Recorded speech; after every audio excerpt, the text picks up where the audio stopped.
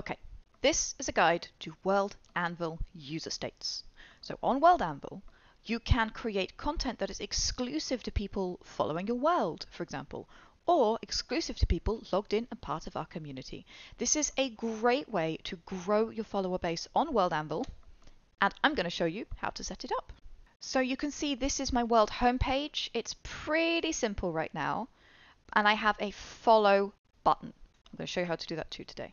But I want to make this a little bit more fancy. I want to incentivize people to follow my world. So this is how I'm going to set that up.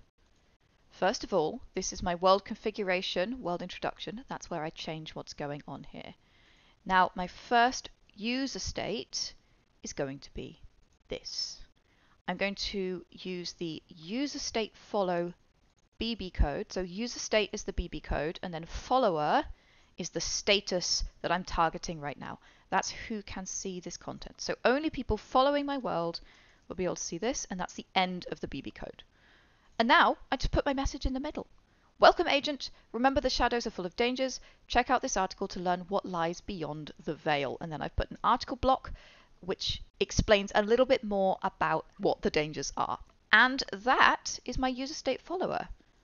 But only followers will see this. So for non-followers, user state not follower, and then of course I will end this with close user state. We must always close our BB codes. Now I want to incentivize people to follow the world, so this is how I'm going to do that. So welcome stranger, follow the world to unlock its secrets. Then I'm going to go into advanced tools, world widgets, follow world button, and I'm going to pop that right here, so there's an incentivization, little line break there, to follow the world. If they follow the world, they will then see this where they saw this. So here's how it looks in the view mode. When someone is not logged in, they will see welcome stranger, follow to the world to unlock its secrets. They're going to click the follow button, going to be alerted that they are following, and now they see a different text. Welcome agent, remember the shadows are full of dangers, and they can click on this article to see more. Simple, right? But what if somebody isn't logged in to World Anvil? That means they'll never be able to follow your world. In that case, we use the other user state, logged in, not logged in. And here's how.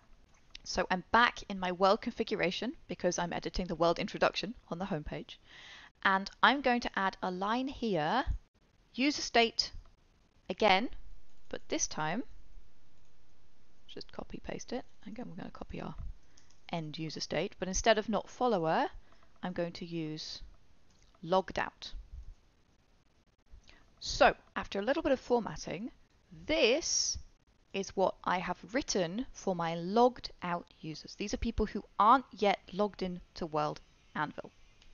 And this is how that looks in the view mode. You can see, welcome stranger, follow the world to unlock its secrets. There's a clear call to action to log in to World Anvil to follow the world and unlock its secrets. And of course, we know now that once they do log into World Anvil, they're going to see this page with the button that allows them to follow. And then when they click this button, they're going to be able to see the other content that allows them through.